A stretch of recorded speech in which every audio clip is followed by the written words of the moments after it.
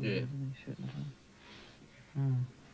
As you saw a couple of moments ago, Sir Edmund Hillary's great wish in his twilight years is the reassurance that all his and others' hard work with the Himalayan Trust in Nepal will be supported and will be able to continue. He tells us he's never asked for much before from this country, so what is it we can do? Prime Minister Helen Clark is with us. Good evening. Good evening, Mike. Do we have a role in this at all? I think we do. The government over many, many years has made a small annual contribution to the Himalaya Trust of about $40,000. And Ed's trust, as we've seen tonight, goes into education and health. And I think the government's contribution's largely been at the education end of it. So we'd certainly want to be carrying that on. So you can give him an assurance that the work continues. That seems to be his big ask. Well, firstly, I don't think it will be any great sacrifice to continue it at the level it's going. The question is whether New Zealand should do more in the future. I think we all know that Ed was the first guy to get the top of Everest, but the people of Nepal were part of that effort, and he's then dedicated the next half century to supporting them as well. And I think it's important to the history and heritage of New Zealand that we keep that link. So in asking that question, should we do more, the answer to that is yes, we should. The answer to that is maybe we should. And a lot of people are sitting around now thinking what can be done to mark the half century since the successful bid at Everest. I'm going to be asking Trevor Mallard to liaise with the family and with the people who are getting together to talk about it. And let's see what we can have to announce for the 29th of May next year when the big anniversary is. Because he's not a statue man. No, and look, Ed Hillary is probably the greatest living New Zealander, but he's also the most modest man in New Zealand. He is a very humble man, and I think that's why we all warm so much to him. He should, I assume, drive this thing. What he wants, he should get. I think the wishes should be paramount. Certainly when we looked at how we should remember Sir Peter Blake, you go first to the family and the close associates and ask what is appropriate, and I think Ed's wishes are very important here. Very deep. Can I just cover off a couple of things, given it's Sunday night? It's been what I think most people would feel is a reasonably unusual week in this country. And you mentioned Trevor Mallard. One of them, of course, is the Rugby World Cup. Is there something the government or we should be looking at in the way we handle what has been nothing short of a disaster? Firstly, there's no point getting into a trans-Tasman slinging match over it. We've got to put that behind us and determine to win the cup. I think that would be the ultimate comeback. I personally don't particularly like the way the Australian Rugby Union rushed in with a bid on its own when the New Zealand Rugby Football Union couldn't meet the date, but that's water under the bridge now. I think if we then reflect on it, one of the issues would be, should the Rugby Union and the government years ago have got together to look at this as a major event which needed to be mounted thoroughly. And it's the answer is they should have, well, probably, but you learn all that with hindsight, I guess. The Industry New Zealand organisation does have a major events focus now, and I think for the future, sports bodies which are hoping to bring a major event to New Zealand probably need to link up with Industry New Zealand, and let's make sure we're all singing the same tune. Because from your point of view, it is hundreds of millions of dollars down the drain. People who won't come here now.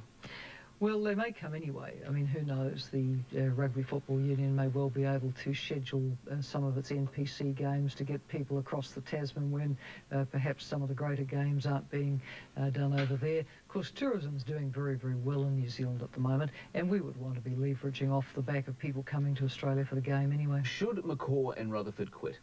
I don't think so. You know, in New Zealand, we're so quick to put the boot into people. You know, we want to cast the blame around. I don't think it's as straightforward as that, and I am not without sympathy for the position of the Rugby Union in this. All right, and the other story that has affected us so deeply this week is Baby Kahu Jury. What does it say? Does it say anything about this country? That, I mean, we woke up this week and this, I mean, we cannot imagine that this sort of thing would happen in this country, yet it has. It has happened. And we can't for a moment accept that it is typical, normal, acceptable that it happens. It's so unusual that we've been all shocked to the core. And we all feel for the family now, you know, 8 days since the disappearance and just not knowing whether baby's alive or dead.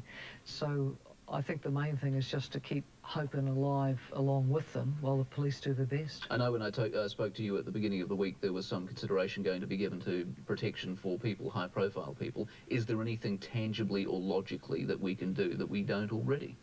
Well, probably not. If there are any threats, obviously we can provide support for judges who are in high-profile trials, perhaps of gang members where there might be retaliation, but we just don't know what the motive for this one was. Was it something that the judge had done? Was it something Donna had done that had got some aggrieved, crazy person to take this terrible revenge? We just don't know. All right. Can I just cover off tonight's poll on One News? You remained at 50%. Your personal polling is up. What is it about what you're doing in MMP that has an environment presumably allowing third parties to flourish, and yet they're all falling apart? I think people think this government's got on and done a lot of things.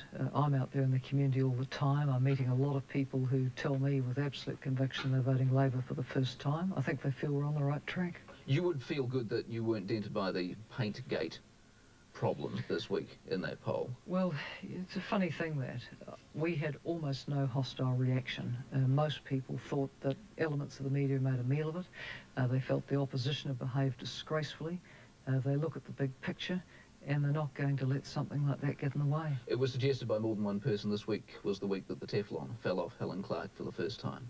I don't think the poll would be saying that. But, you know, even using the word Teflon sort of sounds like, you know, I'm some sort of spin merchant. You know me, you ask a question, you get an answer. And I think people respond to that directness. Do you regret saying there were other MPs when there weren't? Current MPs? Well, the advice I had was that others had done it. Now, I know from the advice I had that pre-existing MPs did. I'm not making an allegation about current people because I don't have advice on Indeed, that. but having said that, should you have done it and not be prepared to back it up with names and then have to back down? Well, no. It turned messy for you. What I referred to was advice I'd had that people had done it in the past. Appreciate your time tonight. Prime Minister Helen Clark. After the break, the Yates preacher defends himself. And they're here to bear witness to the Jesus of the Scriptures. Well, when all the fingers are pointing at Andrea, you know, I'm sorry. That's not the way the Word of God presents it.